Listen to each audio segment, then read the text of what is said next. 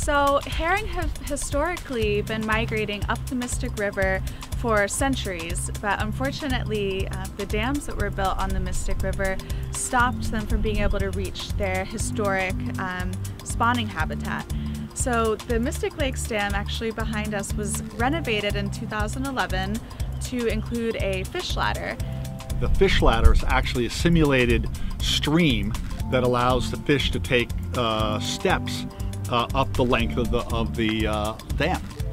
This actually allows the fish to swim from lower Mystic Lake to upper Mystic Lake, and they can reach habitat to then spawn.